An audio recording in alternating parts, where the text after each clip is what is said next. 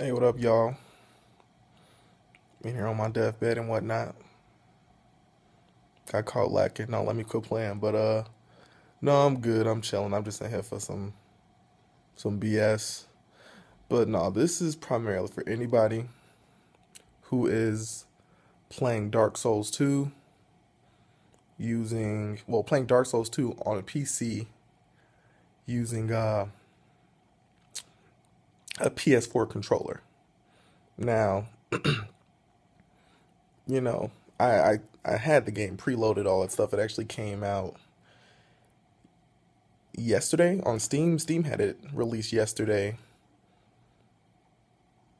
April 24th at 5 p.m., I believe. So it was technically an earlier release, but I guess they just did that just because, those are most people who pre-ordered it and all that good stuff. So it was out yesterday afternoon, and I wasn't about to take that L, so I had my homies and them bring my stuff to the hospital.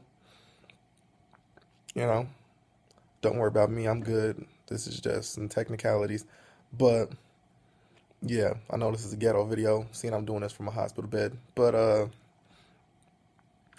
if you are using your PS4 controller with your PC for Dark Souls 2, the fix for that is simple. Um, you're gonna use DS4 Tool 1.2.2. Simple as that. Hold on. Once you have that, you know, I'd say create a folder. Oops, my bad. I'd say create a folder on your desktop somewhere for this stuff. Hey, why do I have two folders? What is this? What the hell? Hold on. This is the old one, so I deleted this. But you want to just create a folder or something, just label it DS4 Tool or DS4 Tool 1.2.2. This is for those who don't even have it yet, because I actually had the older one, and I'm sitting there trying to use it, and I'm like, okay, we're not working. I'm sitting there downloading other things, still not working. But yeah, DS4 Tool 1.2.2. When you first open that up, you're going to go to Virtual Bus Driver. From there, you're going to hit ScpDriver. You're going to have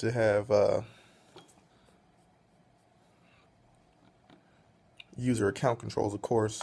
You're going to hit yes, hit install. It should work. I've never seen it not work. But yeah, just hit install.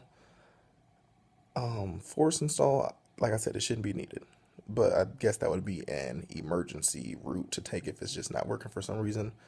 I'm not sure if you also need to be connected to the internet for any of this. I don't think you would, but whenever I've done it, I've been connected to the internet source.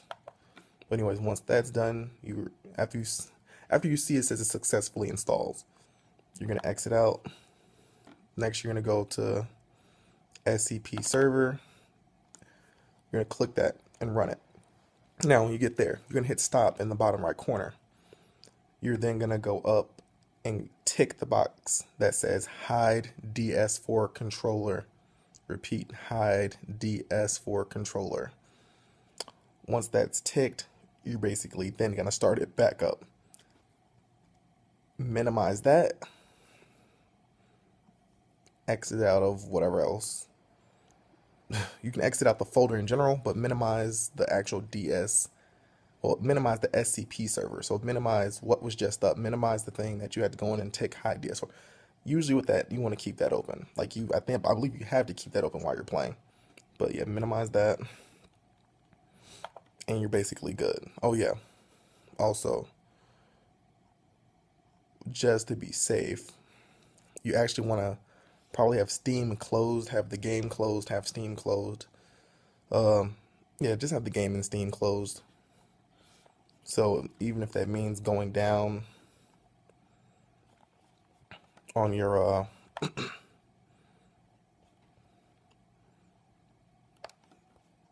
what the hell? Even if that means going down into like your little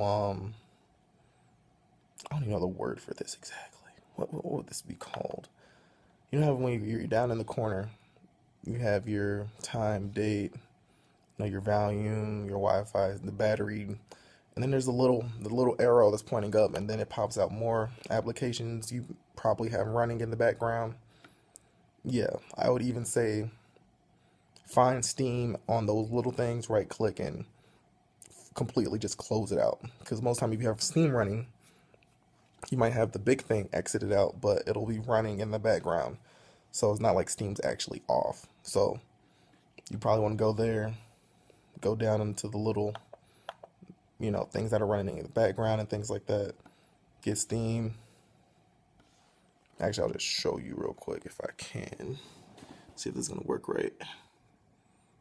You should see it. Let me exit that out. See what you guys can see. See real quick. You can get a good view, decent view.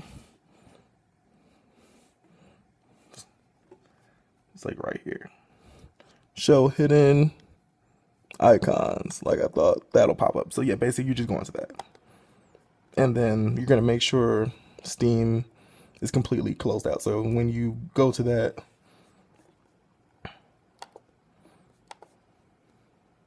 you're gonna right click, Steam, exit, and that should be good enough. Then you're gonna go and do all those things I just said to do.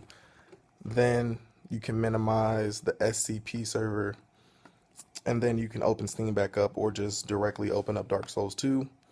Your PS4 controller, it should be lit up blue and it should be working. You should be able to hit start, hit A, all those things should work. That's all you really need to know. Peace.